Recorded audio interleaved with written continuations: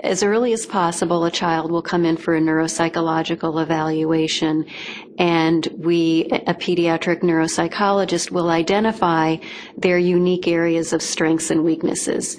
And I might add, every child has them. In the most typically developing child, there are relative strengths and weaknesses.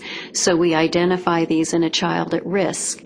And taking those into consideration, then we make recommendations for educators, parents, and other social supports to provide the appropriate accommodations for that child to help them learn, and also with their strengths in mind too.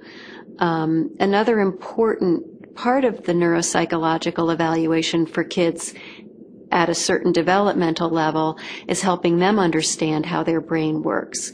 And it really puts them more in the driver's seat and in control of their learning, and also kind of normalizes for them their experience of having difficulties and helps them recognize what strengths they have and how they can use those.